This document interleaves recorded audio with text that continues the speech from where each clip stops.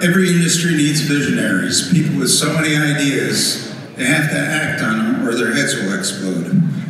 Bruce Linton is a true visionary of the Canadian cannabis industry. He's most famous for taking, in his words, a bad idea, canopy growth, and turning it into a multi-billion-dollar reality. On his own, he continues to be one of the industry's biggest investors.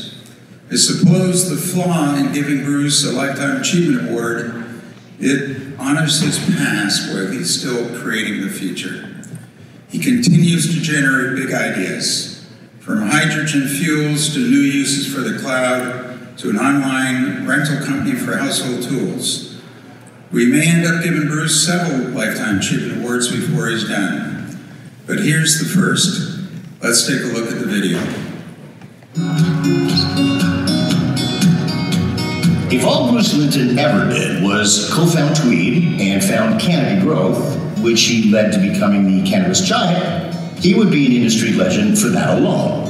After all, under his leadership, Canopy Growth lived up to its name spectacularly. In 6 years, it went from, as he calls it, a bad idea, to a peak valuation greater than $20 billion. This was built through 16 rounds of financing, totaling more than $6 billion in investment, and 31 acquisitions, creating operations in 16 countries. Good thing he was terminated, to give others a chance to catch up. But doing one thing was never in the cards for Bruce Linton. After his splits with Canopy Growth, he used his time and capital to invest in no fewer than 10 part-time jobs.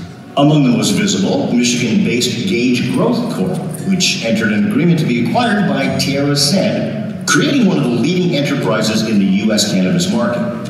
He co-founded Oscar Capital in Europe to fund the third wave of cannabinoid offerings that utilized the supportive and rational research opportunities in the EU and UK. His resume is dizzying. Up until September this year, Bruce was a founding board of director member of Mind Medicine, Inc., where he also served as the chairman of governance and compensation committee of the psychedelic-inspired medicine biotech company.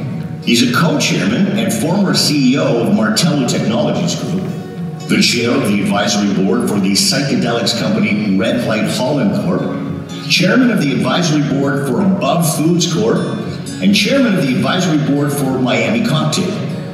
He sits on the board of directors of the Canadian Olympic Foundation and is on the campaign executive committee of the Ottawa Hospital Foundation as they seek $400 million of community funding to replace a hospital built in 1918 in response to the Spanish flu. And everywhere he looks, Bruce Linton spots opportunity. Who else would think of all the things in our garages and homes as environmental destruction that can be shared and monetized to help the planet and the peer-to-peer economy? So, he's now chairman and CEO of Fat Llama, an online peer-to-peer sharing almost everything company in the vein of Airbnb and Uber. The world would do well to continue to listen to Bruce Linton on a wide variety of subjects.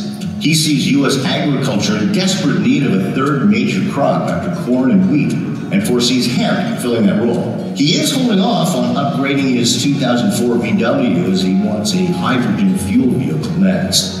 Whichever way his attention turns, Bruce Linton strives through entrepreneurialism to make a positive difference.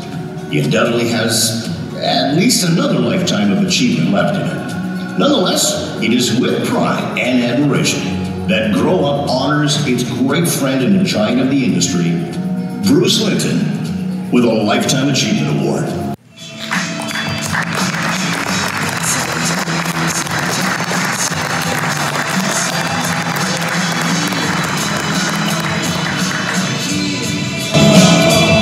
Thank you. I seldom blush, but I will now. I've been very fortunate to have lightning hit a few times, and I would hope that all I can cause for us who are in this room to maybe help you, help make it a little easier. A lot of people reach out to me and I think they're surprised. I really like when they do. So if you're not on LinkedIn, this might be a reason to be on LinkedIn. And I'll close with, we got that $5 billion because there was a guy who worked at Constellation. He was on LinkedIn. I'm not promoting him, but it's good fishing. Talk to you soon. Thanks.